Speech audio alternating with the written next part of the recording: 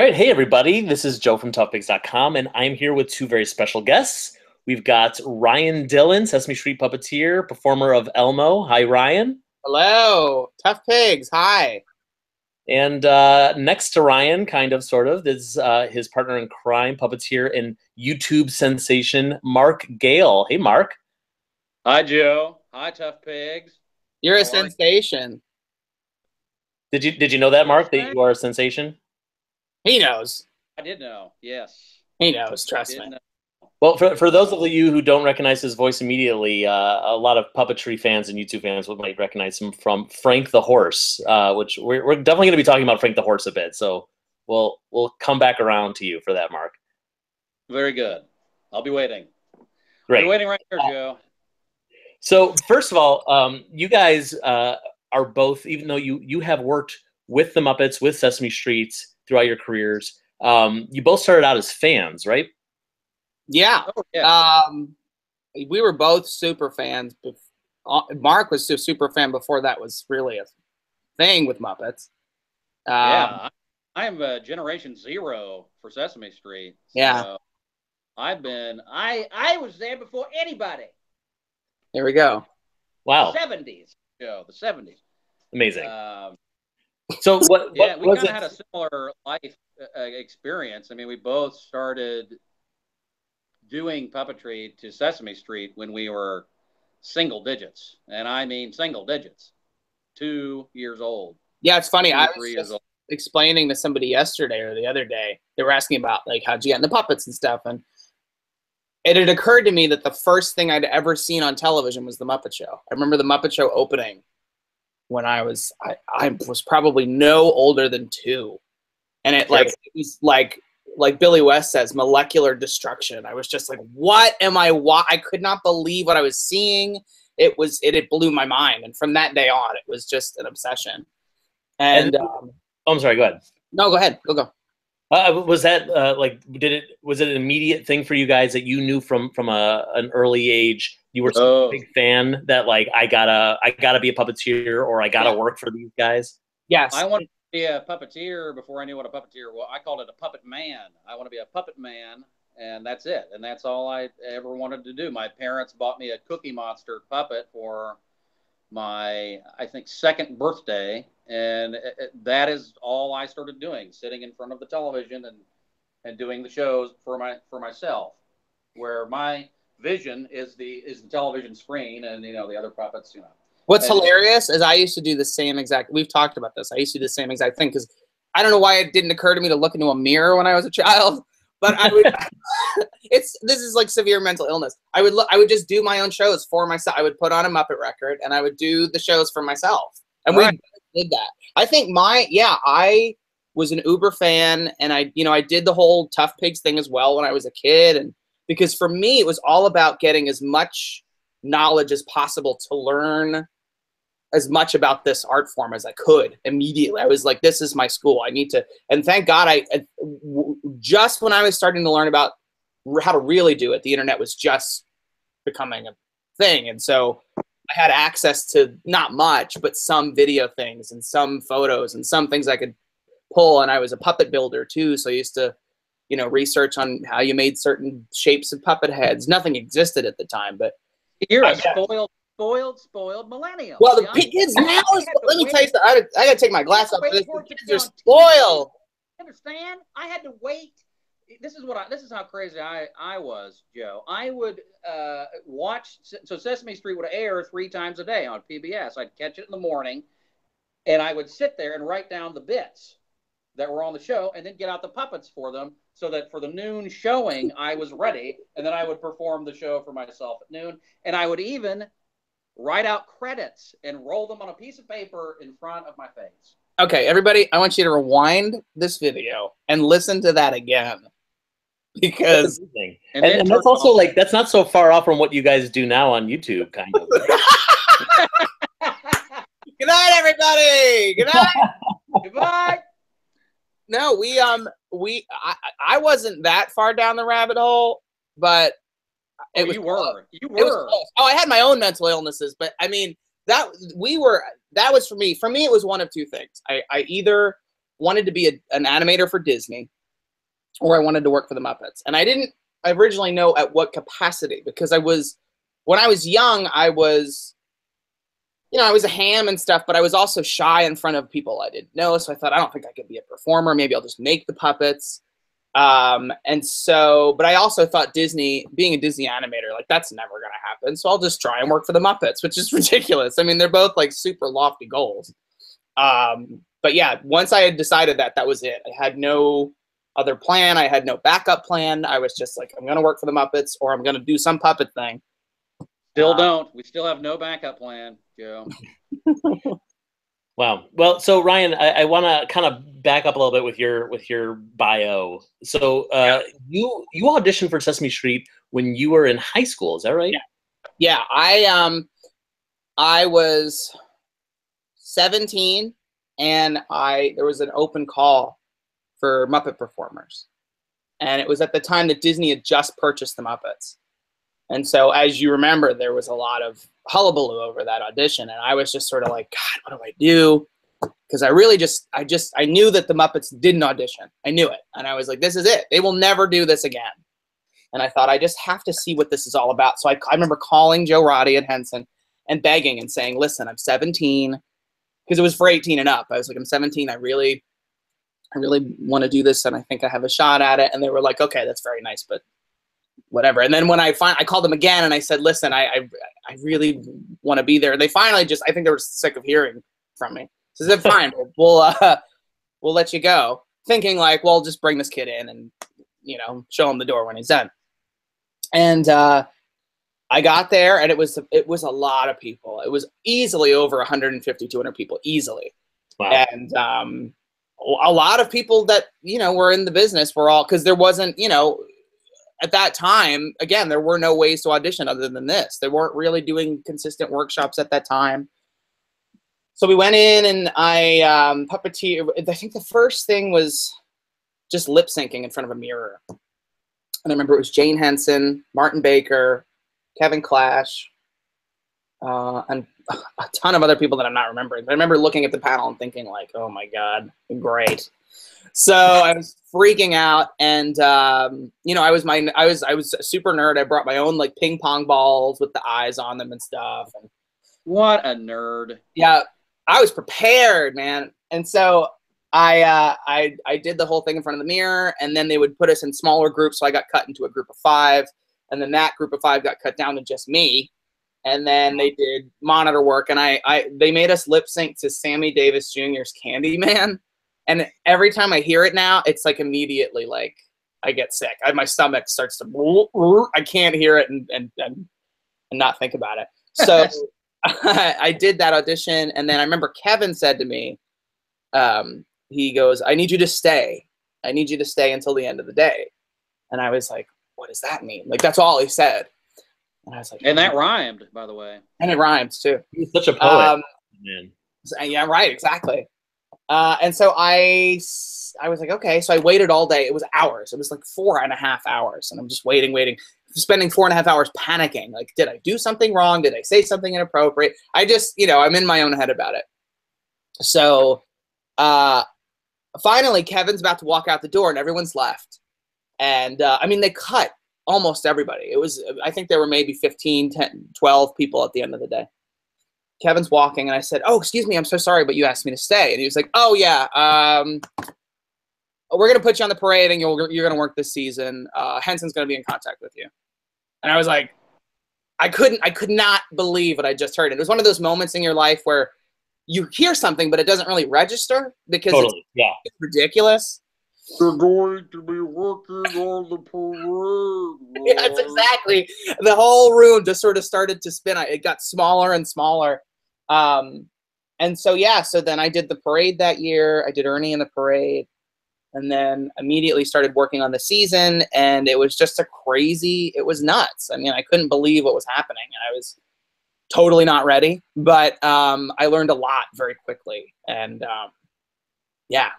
So what kind of stuff did you do when they got you on the show? Like, what? I'm assuming you were doing right hands. Like, did you get to do background characters? I did. Kevin was really keen on letting me do background characters. And I remember the first thing I did, the first day I right-handed, because Gina had adopted a baby, and it was all of the human cast. Because that was another thing. My first day, everyone was there. Like, everybody was there. Snuffy was there. Big Bird was there. And, like, all the Muppets were there. But also, Bob was there. And Susan and Luis and Maria. I was just like, I couldn't believe what was happening to me. It's your childhood. You're working like with your childhood. Right. But it felt weirdly familiar too. It was a strange experience. Like it was all encompassing. It was just crazy. But I was right-handing, and I failed. I was an awful right hand that day, really bad, and history books bad. And I was like, "That's it. I'm done." Like, Kevin's gonna see this, and he's gonna say, "Well, get this kid out of here. I have no idea what he's doing." We tried. Yeah, because right-handing, you can't teach yourself right-handing. The only way you can learn it is by doing it, because you can't just sit there in front of a mirror and do this. You can't. What are you gonna do? So, but yeah, that day was awful, and I came back, and God bless him, Kevin was super patient with me, and so yeah, he let me do a bunch of stuff. I did a chicken with Oscar. I remember sitting next to Carol Spinney, and he's doing Oscar, and it was me, Carol Spinney, and I can't remember who was in the scene with us, but it was one of the human actors, and that was crazy. So yeah, the first few weeks I did a lot of AMs, and then I'd had a couple speaking parts, which doesn't happen. I mean, I think part of what was helpful for me was that there were a lot of shows in production at the time with puppets, so they were losing some of their performers to other shows because they would be in production at the same time. Oh yeah. So a lot of it was like, okay, all of our hands are busy. All of our puppeteers are busy, and we've got this one last line. Give it to the kid, because there's no one here. So I think that's lucky, I guess. I mean, yeah, exactly. Yeah. I'm very grateful for all those other shows. So yeah, that's kind of how I started, and I did that for a while. And I would vacillate back and forth. There were some really busy years, there were some lean years, and then I started to really get back at Sesame around like 2008 or 9, I would say, and that's when I started to really come back in a big way and do stuff for them pretty consistently. Nice. Well, yeah. I do want to segue into. We got to talk about Elmo a bit, but before we do, Mark has been so patient. He's pissed. I can guarantee he's mad right now. I'm furious. Yeah. Well, it's your turn now. So did he leave? It gave a life story. Some things happened to me too. Well, let's hear about one or two of those things. Not too many, but let's. I know, he took up all the time. Mark, so you have worked with the Muppets in the past as well, yeah, and I want to know how you got you're in. How'd you get your foot in the door? Long, strange journey for me. Well, when I had really supportive parents when I was a kid, so they got me hooked up with Puppeteers of America.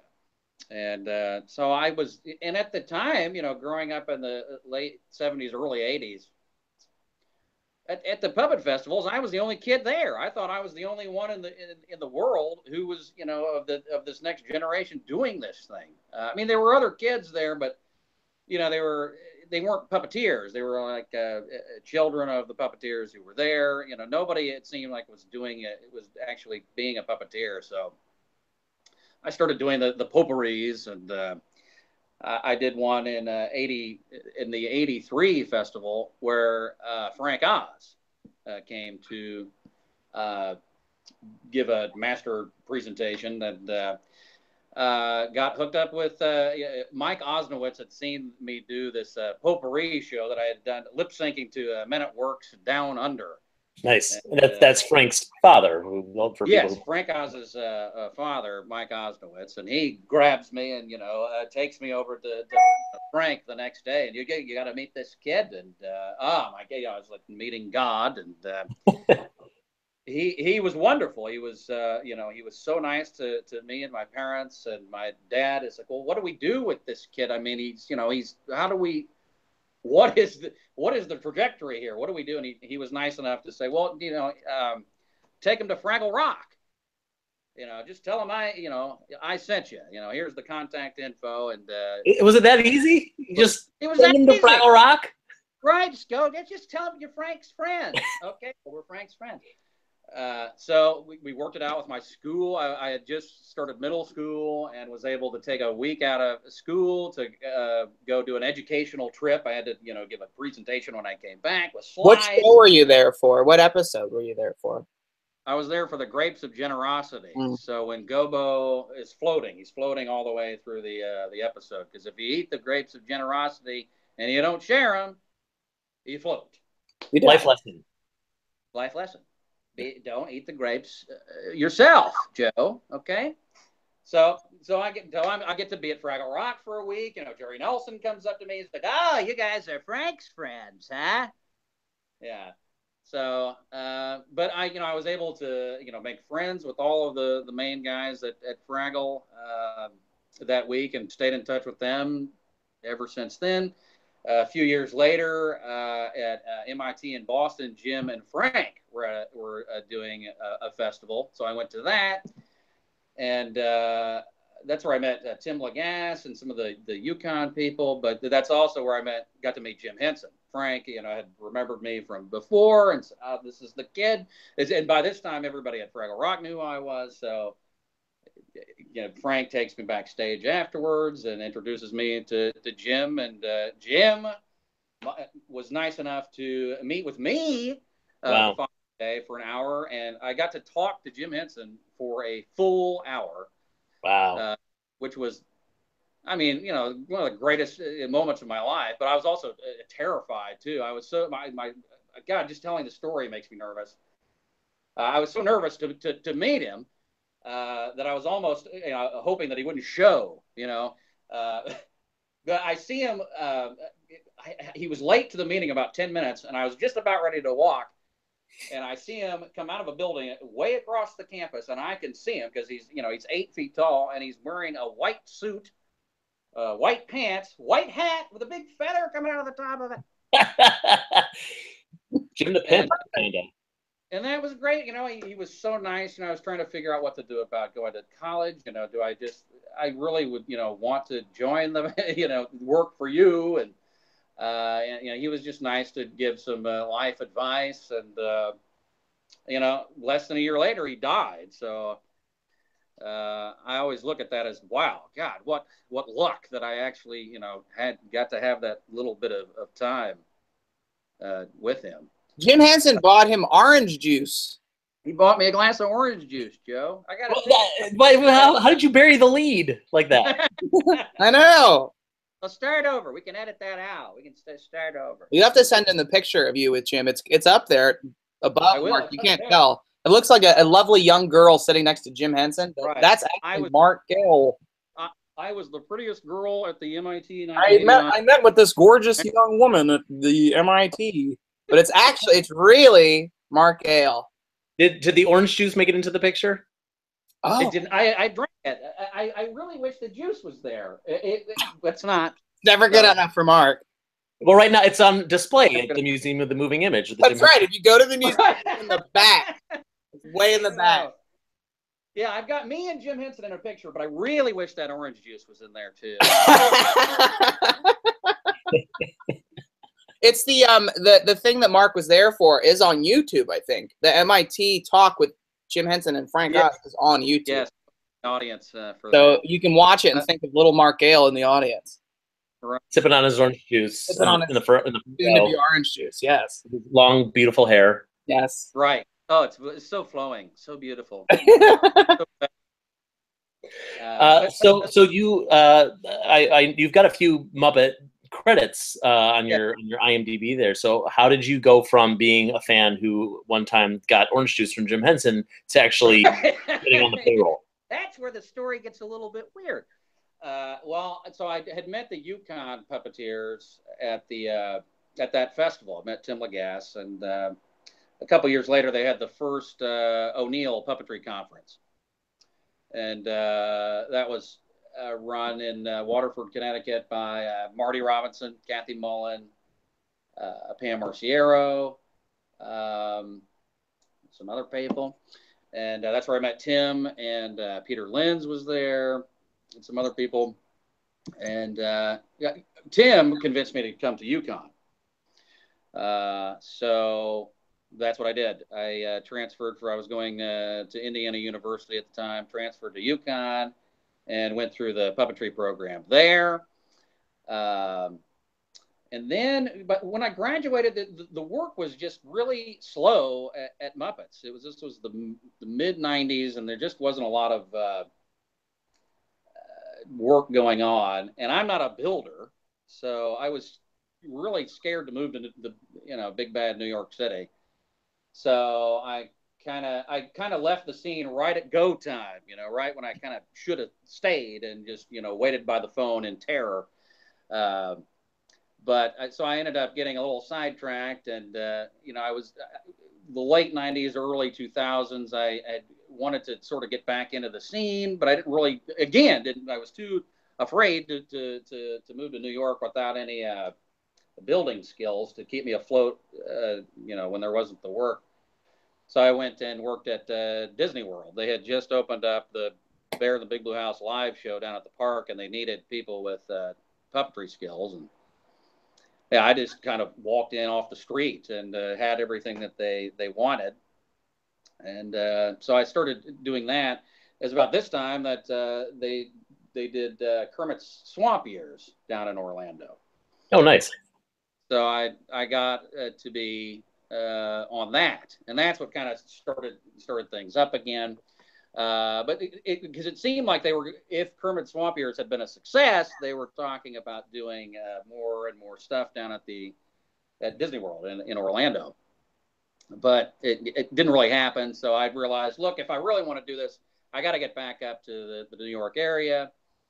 And so I did. I moved back up to Connecticut, nearby. I took a regular day job, but was able to have nice enough people to let me go in, and I did a day at Sesame Street here and there, and this is about the time that I met Ryan.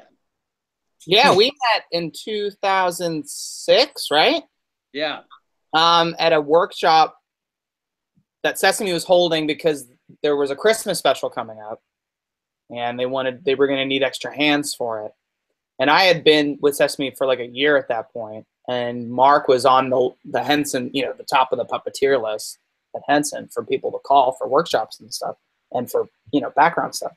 And so I had heard about Mark through people, but we got into this. I heard about Ryan. I had no idea who Ryan was, and I get to the workshop, and there's this kid. There's this little kid there.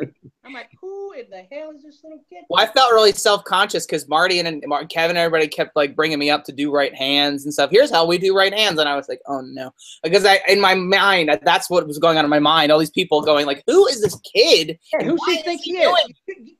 You're gonna get to the back of the line. The back of the line.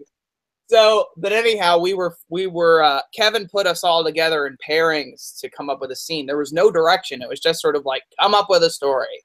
And we got paired together, and it was like crazy. It was like 100 people or something crazy like that. And the minute we started talking, we were like, oh, well, this is it. I mean, best friends immediately. It was love at first sight. Yeah, it really was. We became each other's right hand. Yeah, it was hate at first sight, and then it was love second sight. Right, and then we did a scene. We did it a couple times, and it was just some silly. I have it somewhere. I should pull it out. I have it somewhere. And people seemed to think it was fun and silly. And then from that moment on, we were like, okay, well, we didn't start immediately working on stuff together, but we both were like, I gotta remember that guy. Did you guys get hired for that Christmas special? I was on it, and then I think Mark? You were doing Seymour's. Well, I was doing a Seymour's Playhouse. Mm-hmm. With Frankie Cordero, our good friend Frank, and a bunch of other. David Stevens was on that. Yeah. So yeah, I wasn't on the Christmas special. But it sort of I guess around that time, I can't remember when that was. That may have been when we started to first do stuff with Frank the Horse too, together. Maybe like 2007, 2008, probably. Yeah. Well, I do want to talk about Frank the Horse some more, but I'm going to use this opportunity to flip back around to what we were talking about before. So let's get back to Elmo for. Oh, first I want to say, sorry, I do want to say, you need to tell people, Mark, what to look for in the things that you've done. Who did you do where? You're talking a Tough Pigs. Oh, specifically what you've done. Yeah, we're gonna be looking for this. We're gonna be finding the screenshot and circling the Oh hand. my God! Let me tell you about raccoon number 2 in the Life as a Pet number in Kermit Swamp Years. Yeah, classic. And you're going to be amazed because he runs by. They're being You're gonna chased be by a amazed. boulder or something, a big wheel or something, and he is freaking out. He runs into the scene. He looks back, and runs right on through. That's me. Wow. I did all kinds of stuff in that. I was the little fat frog in the front of the aquarium a lot of the time. I did a lot of things all throughout that movie. I was also in. Here's an interesting one. Is the 3D Sesame movie. 4D movie that they have over in Universal Japan. You're huge in Japan. Huge in Japan. I am Narf in that. The first character that you see. Oh, nice.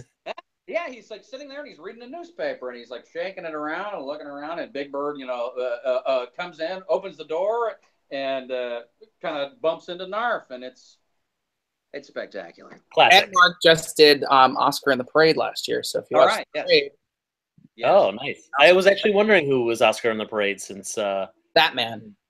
That's awesome. That man over there. Thank you, Joe.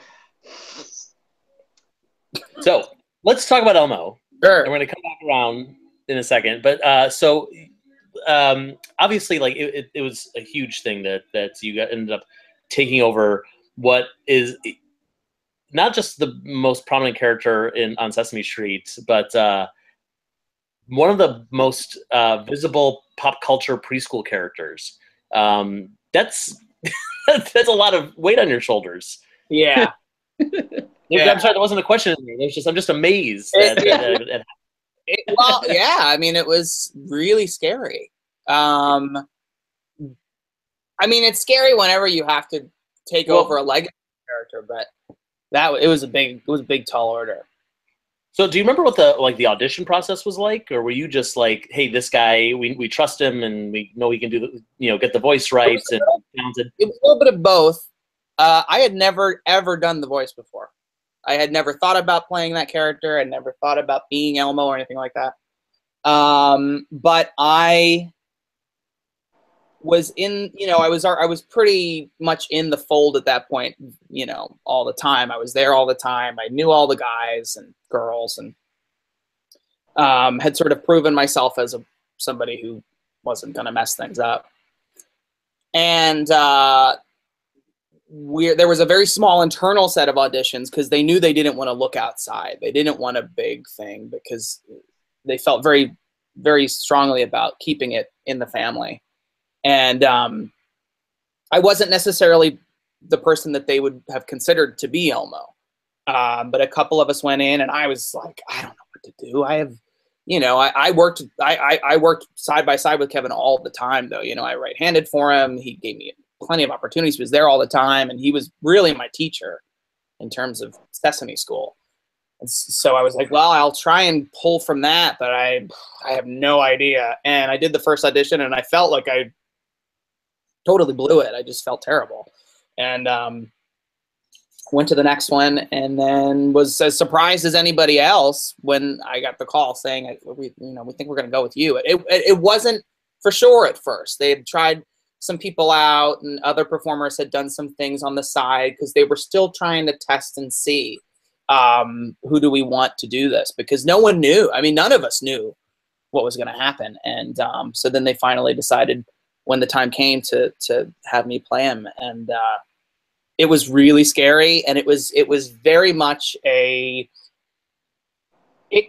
because it was so unexpected and it all came so quickly, it was just a lot. You are now at the front of the show, and it's your responsibility to don't mess this up. And so, and the first 2 or 3 years of it, maybe the first 2 years, I would say, those shows are just, I can't watch them because they're so, it's pretty bad. But it took a long time for me to sort of get comfortable and feel like don't have to focus on the voice so much. You don't have to focus on, you could just sort of portray that character. But yeah, it's been a fun, interesting ride.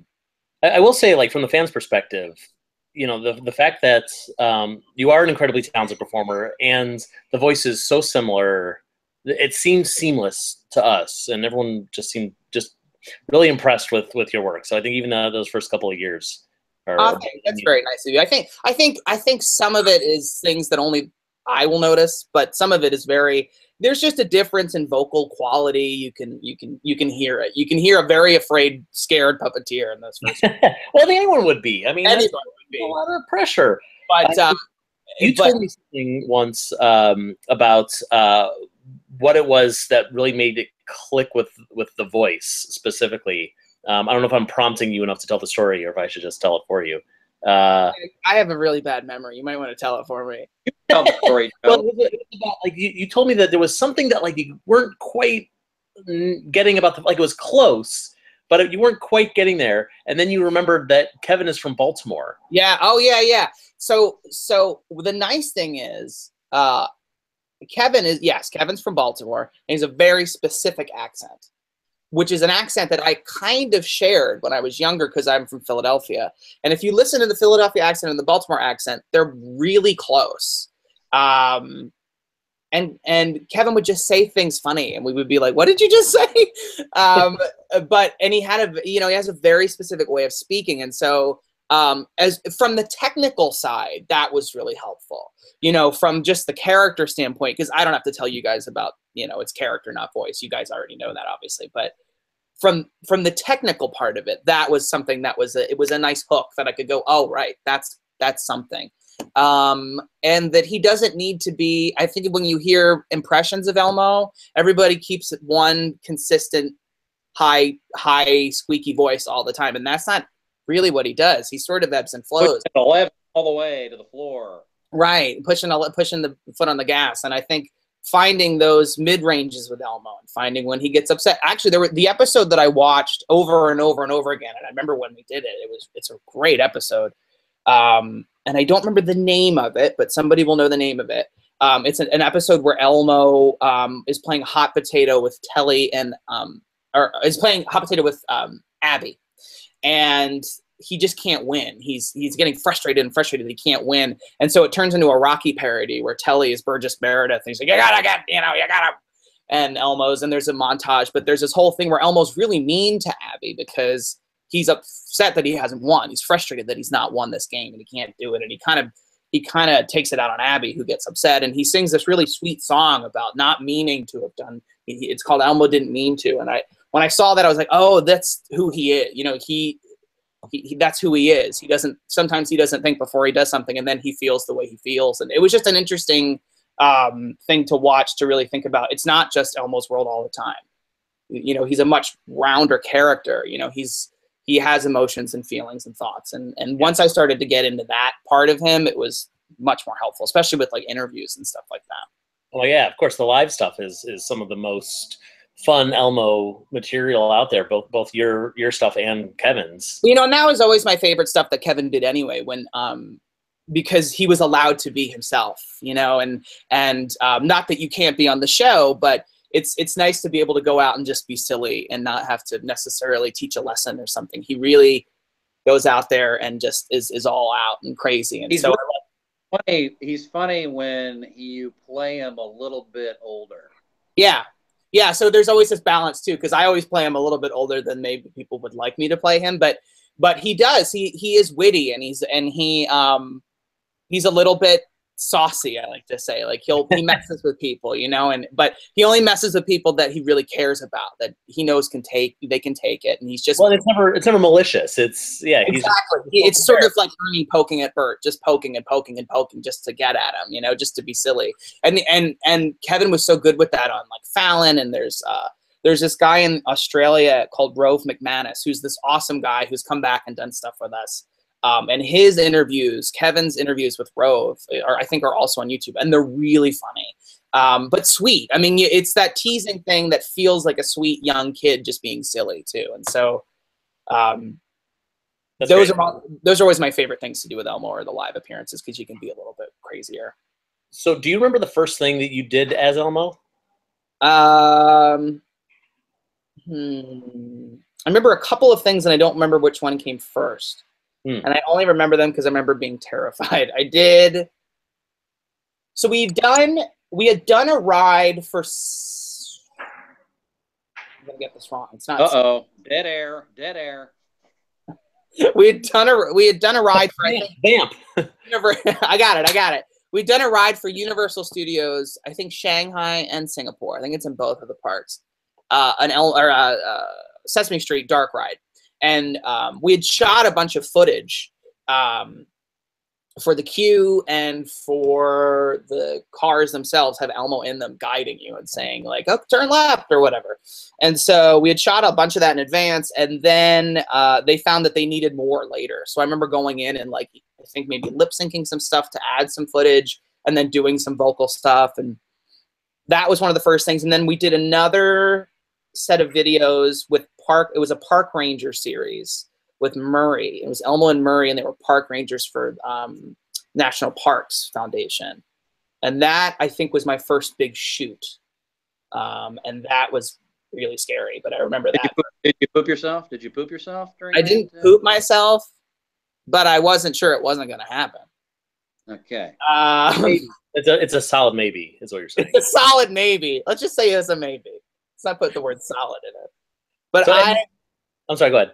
No. So those are and then I think I maybe did some voiceover stuff. I don't exactly remember, but those two things I remember very specifically being very early on. And sure. I had worked with the puppet before, so that part of it wasn't as nerve-wracking to me because sometimes Kevin would just throw me the puppet. Like if he was directing, he would be like, "I'll do the voice, you do the puppet." Well, and that's the history of Elmo, is people just throwing the puppet from puppet to puppet. That kind of happened to me as well, and in sort of inadvertent way. It certainly wasn't. There wasn't as. I'm sure he wasn't thinking anything much about it, but there was a time where I sort of had become that guy for a year or two, where he would just like throw the puppet at me, because you wouldn't have to think about it. He's like, "Okay, I'll just say it, and you do it, and it's fine." Usually, he was directing, and he didn't want to have to think about. He wanted to focus on the shot and getting the shots right. If Elmo is flying through the air and you catch it, Joe, you're the next Elmo. Wow. It's like at a wedding when someone throws the bouquet and you have to get married. You have to be the next Elmo. I'm just gonna throw the puppet at my wedding.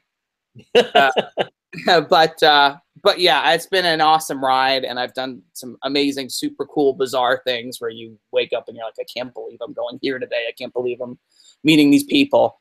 Yeah, so that's what I'm going to ask you next is like, so now that you're, kind of the start of the show, like you've gotten to meet celebrities, you've gotten to do all this travel. Like, who are some of the coolest people that you've gotten to meet? Who are your new celebrity friends is what I'm asking. Right. Well, Jimmy Fallon is always great. He's always super nice and wonderful whenever we're with him, and it's always like, he's just the coolest guy ever. What about Adele? Say what? I'm getting there. Oh, I'm saving bearing the lead. He's been wonderful. I've gotten to do a lot of stuff with Mrs. Obama, and those experiences were like, you can't. That's incredible. I mean, it was something where I just felt like, just remember this forever and enjoy it in the moment, because it's gonna go like it's a blip. It's just one of those things. But we went to the White House for her a couple times because she was very invested in our getting healthy campaigns and healthy food campaigns. And so I did press conferences with her. I met the president. I met President Obama, and he was just what did he say to you? He's like, "Hey, I like to." Well, so we were doing like I don't remember what it was. I think we were doing something in the garden. It was like the first harvest of the year or something like that. And we all knew that this was probably going to be our last time at the White House with the Obamas. And we were sitting, I don't know, people may not know this, but we've got those rolling dollies that we sit on. But we also, if we are stationary and we need to get lower than the dollies, because the rolling dollies are probably a good 8 or 9 inches tall. So that adds height to you when you're sitting on the ground. So if we need to get really low, we sit on these camp chairs, which are just foldable camp chairs. You just buy them at a camp store. They're not high tech or anything, and they're adjustable. So I remember Carmen and I were doing Elmo and Rosita in this haystack in the garden, and it was not glamorous. I mean, the White House haystack, sure. White House haystack. Yeah, exactly. It's like my sinuses are blowing up. There's bugs all over me, but it's the White House haystack. So who cares, right? So, you know, we're puppeteering, and then someone comes over and says, please stand up, there's a special guest coming. And we're like, who could this special guest be? Because it was so low key, and we just thought maybe it's like some celebrity chef or something. Like, we had no idea, right? So, and Carmen goes, and Meryl. yeah. So Carmen turns to me and she goes, I bet it's the president. And I'm like, Carmen, that's not going to be the president. They would be like, it's not the president. They would say, you have to leave, the president's coming through. That's not, see, that, okay, now I feel better about me being such an idiot, because I was like, no, come on, there's no way.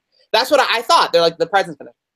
And so, of course, I was an idiot. I was totally wrong. She was totally right. We stand up, and there's Mr. Obama, and he's coming. He's just walking towards us, and we get up, and we're all getting a group picture, and like, so I'm right next to him. Like, President Obama's right here, and Elmo's right here, and I'm thinking, I should back away. Like I didn't want to get too close to him, and Secret security was going to tackle Elmo. That's the other thing. It's also it's a surreal experience, because you know there's people in the bushes and you can see that. It's just like, stand away, don't get too close.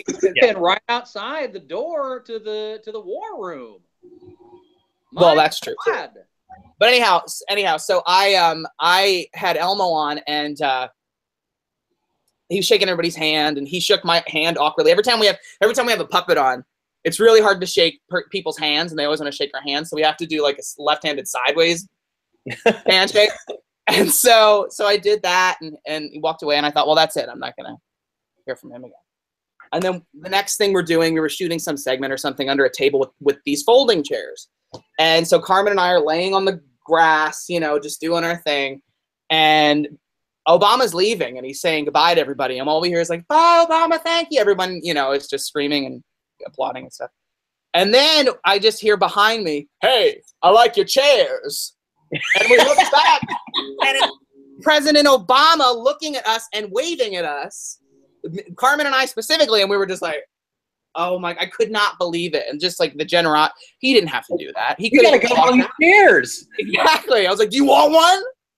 he got a picture of it too, and he looks so, you know, Obama, he's so slick, you know, he's wow. Yeah, he's just gliding through there. You can see him. I mean, so that's in the picture. He's like, hey, I like those chairs. So that's one of those experiences. And then the last one that I'll tell, because there's so many people, it's that thing, everybody always says, like, who's your favorite celebrity to work with? And they're all great. I mean, every time they come to Sesame Street, they want to be there, and they're happy, and they're just excited. So it's always a good experience. But the last one was Adele. I recently met Adele, and I had gone on a week-long campaign, because we were in Australia doing some promotion, and we were there for 2 weeks. And I had heard through somebody I don't remember who told me, but I'd heard somehow that Adele was doing shows while we were there. And I was like, great, let's get on this. Because it's always been my dream for years now. Ever since I started doing Elmo, I was like, they have to do something together. I mean, it's the most obvious thing in the world that Elmo and Adele have to do something. So I came up with #Adelmo, and I was like, we got to do Adelmo. We got to, like, and this could be like the new thing, right? So we tweeted at Adele, and Elmo tweeted at Adele, and within like a day or two, we got a call saying, like, you know, we would really like to meet up somehow. And so they were so lovely. They gave us a backstage tour. We got to visit with Adele and her people, and it was really special. And we got tickets to the show, and I recorded some little bits. I don't know if they're ever gonna. I don't know what's gonna happen with them. I don't think there's anything that's gonna happen with them, but we don't know. But it was just a really sort of special experience, and she was exactly as you would want her to. I mean, she was awesome. For me, you're sitting there on the floor with her and her kid and her backup singers, and they're just like, you know, best friends, laughing, and my God, they had a sing along or something. Didn't she like sing a song with you? Yeah, it was really special. It was really incredible, and for me, because I'm such an idiot, we were late. We were probably an hour away from the stadium. And we had to, like, we were white knuckling it, because we're like, this is it. We have to get there. If we don't get there by, I don't know what the time was, 5 o'clock. Let's say if we don't get there by 5. Everywhere, Joe. And everyone. That is Ryan. Ryan is. Well, this was not me. I mean, we were an hour away. We had a gig, and we were like, we had to run out of the gig, because they had said to us, okay, be here by 5, and we were like, oh my God, it's like 4:15. So we just speed all the way down, and I'm panicking, and I'm starting to think what happens. And I had to pee. I remember this very specifically. This is a breaking news. Tough Pigs, you get an exclusive.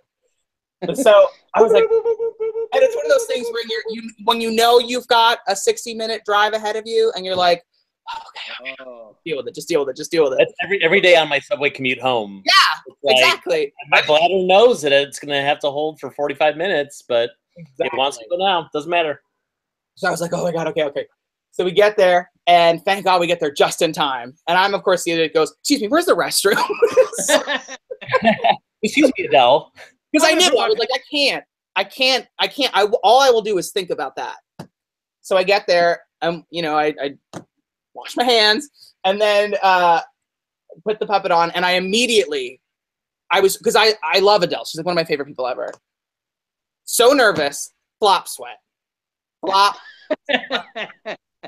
So ridiculously that it was like the puppet guy that sweats, right? And I'm like, oh no, it's so embarrassing. Regardless, it was a wonderful time. It was her whole team was amazing, and yeah, she sang. She knew all the songs, so like we sang "I Don't Want to Live on the Moon" and that's great. Neighborhood. I wish these things. Unfortunately, I don't think they're ever going to get out, but I wish they would because they're really sweet. They're really lovely. Well, you got to get her on the show next season. Yeah, let's just do that. Yeah, let's just get Adele on the show. So easy. But those are my top ones, and obviously there's plenty others, but those are the ones that I kind of will never forget. Yeah, that's awesome. Yeah. So almost as famous as Elmo is Frank the Horse. Almost. Almost. And I have to note, Frank is, for those of people who haven't seen Frank the Horse videos, first of all, you should pause this video and go watch a couple of them because they're so delightfully bizarre. And I have to know where Frank came from. Oh boy. Well, he the soul of Frank started in another character when I was down in Orlando. And this was through John Kennedy had built a dog puppet for this couple that ran a closed circuit television station in Orlando. And John was, he was just busy, and he said, "Look, I don't have time to do this. Do you want to do this character for these people?" And I said, "Well, okay, sure." So I hooked up with these people, and it was Mac the dog, and he kind of had at the time I was always doing a Jimmy Stewart impression, Jimmy Stewart voice. So that's where it started, but it was more of a kid friendly thing. But that was fun too because they had access to all kinds of things. Like I got to go to NASA for a shuttle launch and be on the ground with this dog puppet while the shuttle is going off behind me in the shot. And it was insane. I mean, the ground is shaking. I didn't even get to see it. I got to watch the tape, but once it happened, I could turn around and see the smoke in the air. But we did a lot of stuff, but it just, it never went anywhere. It was just, constant free work. So, and for a character that I didn't own, and I eventually just thought, you know what, I really need to take this because I had spent a lot of time developing this character. So I thought, I really need to transfer the soul of Mac the dog to something else. And so there it came. I mean, I think that horses are funny animals. So I can draw. I can't build. So I drew Frank and handed it to John Kennedy, who built the first Frank puppet. And then he was born. But I didn't really do anything with him until now. This was when I was in Florida, so that I had moved back up to Connecticut, and this was towards the end of the aughts, during the Seymour's Playhouse time, where I kind of started doing the Frank videos with Frankie Cordero. So that's really the genesis of Frank, and we made a lot of videos that we look back on now and cringe. I mean, it really feels like, oh boy, can you believe we were doing that back then, Ryan? I mean, it's like watching Sam and Friends now, you know, like, oh my God. Because we've really upped our game, and Frank is really kind of, I mean, since I've teamed up with Ryan as DillonGale, we've kind of married a group of our characters together, and Frank's just kind of fused into that group. He's one of the ensemble now. Yes, he wouldn't say, he would say he's the leader, but yeah, he's really part of our little group of 9. So I do want to. I have to ask now about DillonGale, which is your current passion project. Is that accurate to say? Yeah. Well, we've been doing stuff as DillonGale for, I don't know, what, maybe 2-3 years, something like that. Well, we kind of started with the podcast. Yeah. A couple of years ago, we just thought, you know, we talk to each other all the time, and people who are around us when we do talk to each other seem to enjoy it. Well, it's that thing people kept saying, well, you guys should do a podcast, because we would be talking about stupid dork stuff or just stuff that happened during our day, and they'd be like, we have to make this a podcast. Stupid dork stuff, stupid non-dork stuff, all stupid. So but they were, you know, so we decided to do it, and we did it for a little while, and it just became a lot of work, as you know, to maintain something like that. And we were like, well, this isn't even what we want to do. We want to do the puppets. We want to do a puppet series. So, so we haven't abandoned the podcast, so but much time, you know, editing those shows. Yeah. We were like, what? We like doing it. We really enjoyed it, but it is a ton of work doing all the sound effects and the editing, and you know, it started to feel like a full-time job. And we're like, well, if we keep doing this, we're never going to get our puppets characters out. So yeah, so then we started slowly writing sketches for them and putting them in the podcast. And then when we would get together, we would try and shoot things, but we had such limited resources, and we'd have like 2 lights and a camera, you know. So and it's like, well, how do we X's? So right. So there was a lot of traveling. Problem of distance. So we decided to really double down and say, look, let's do what we want to do. Let's just do it. And so for the past, I guess, maybe 1.5 years or so, we've been really pursuing doing a series. We just shot a pilot with an amazing crew and a really good group of performers. And it's really fun. It's the biggest thing we've done. It's the biggest scale thing we've done. And it's big. Big. It's a show called The Idiot Club, and there's we can't exactly say what's happening with it yet, but it's looking like we're gonna hope that more of that's coming soon. But in the meantime, we're just trying to do stuff to get people acquainted with the characters. So we've been doing a lot of these live chats like we're doing right now, and we'll do those with the characters. We try and do them once a week, but with our schedules, it gets a little crazy. But but that's an opportunity for the fans. We have a very small fan base that we're hoping to grow, and it's a nice opportunity for the fans to ask the characters questions directly. And you do the 2 of you performing puppets, and then Frankie Cordero is himself. Is that right? And Frankie Cordero is a moderator. And Frankie plays you, Joe. Yeah, Frankie. I'm playing Frankie. Yeah, you're playing Frankie. Or maybe Frankie is performing me right now. You don't know. Let's pan out and see the whole frame. There. I'll just lower the camera. Intense. But yeah. So Frankie, they both wear glasses, so they're that's true. Tell apart. Pretty much the same guy. Pretty much the same. We all know each other. Us glasses wearing people. Right. Pretty much. But Frankie is also now sort of a character on the show too. He kind of plays a character of himself. So he's our Luis of DillonGale. Right. Of the Club.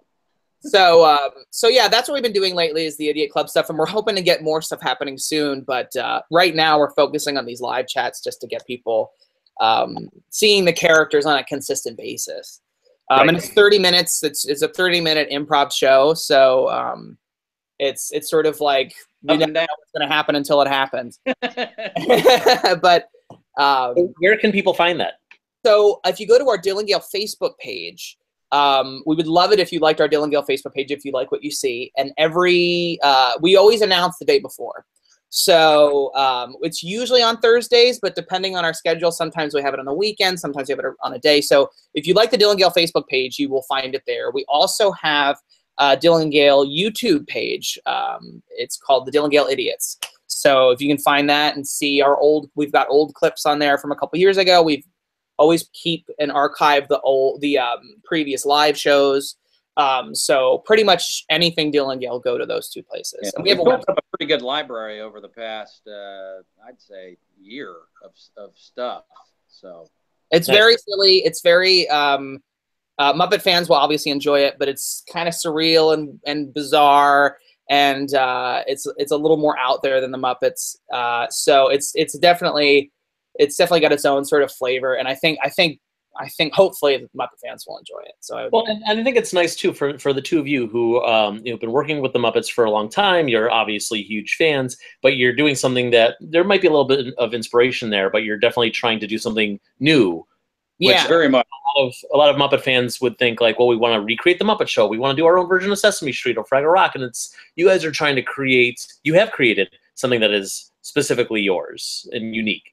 Yeah, we're always very conscious of that, and that, in fact, when we did the pilot, we looked at it and we went, oh, we got to scale back a little bit and start changing some stuff, and because it's more interesting anyway to come up with something new, and what for us, it's very character based. It's very much it's less about, because we always we say we're going to get associated with the Muppets or whatever because it's puppets, but it's really the characters that are unique to us because they all come from us specifically. So that's right. sort of I think where our strength is in characters, because we're not really great at story. Getting a beginning and a middle and an end. We tend to have problems with that. We're certainly getting there, but our focus is character based. So and we do want to. We are fans of the Muppets. We love the old Muppet Show and that style and that sort of sense of anarchy, and so there's a bit of that in it mixed with all of our inspiration. Neither of us would even be doing puppets. I don't think without being influenced by Jim. Right. But yeah, definitely check out the YouTube page for that and the Facebook page, and we're gonna hope to get the live chats a bit more consistent soon. So definitely keep an eye out for those. Cool. Well, as we're wrapping this up, is there anything else you guys want to promote coming up, or any messages you want to deliver to your fans? That's a good question. Just tell your friends if you like DillonGale. Please tell your friends. Please tell your friends. And we have a growing fan base, and we would love to get the word out as much as possible. And let's see what else is happening. If you're going to be in LA, please come to the Hollywood Bowl. I will see you there. I'm doing shows with the Muppets there, and there's some other really cool Sesame stuff coming out soon, and so just stay tuned. Great. Yeah. And we like you. We like you very much. And we like you. Oh, thank you to all the fans who show up every week for the Google chats. I mean, you really help us keep the show rolling. So yes. We can't tell you how much we appreciate it. We try to get to everybody, and we know that we skip, and that's all Frankie Cordero's fault. So please send all of your complaints to Frankie Cordero.